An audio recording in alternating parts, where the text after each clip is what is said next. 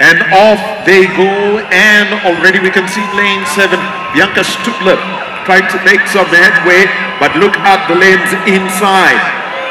We're seeing some gains being made by Pauline Kipkeino of the Belgium. She's in lane 3. They're halfway through it, and just take a look at Daniela Ledeko of Slovakia, who's trying to make some headway. But look at inside her in lane 4, it is Pauline Kipkeino, as they now go around that bend into the final 100 meters.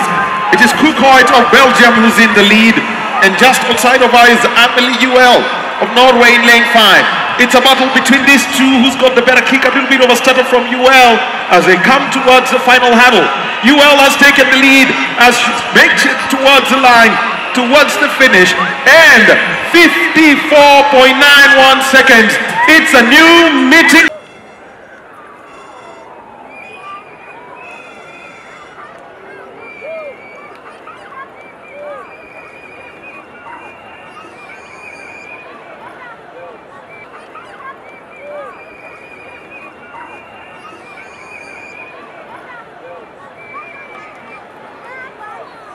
Ladies and gentlemen, let us all kindly be silent for the start.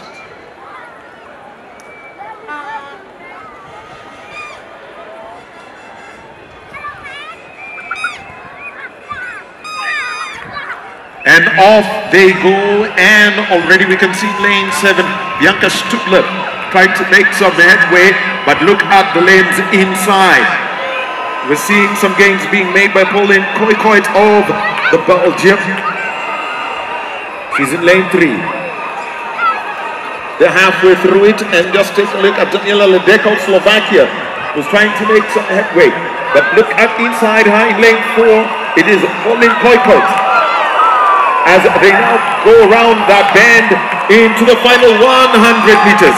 It is Kipkeino of Belgium who's in the lead, and just outside of her is Amelie Uel of Norway in lane 5. It's a battle between these two. Who's got the better kick? A little bit of a stutter from Uel as they come towards the final hurdle.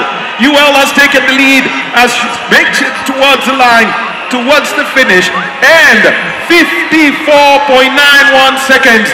It's a new meeting record in the women.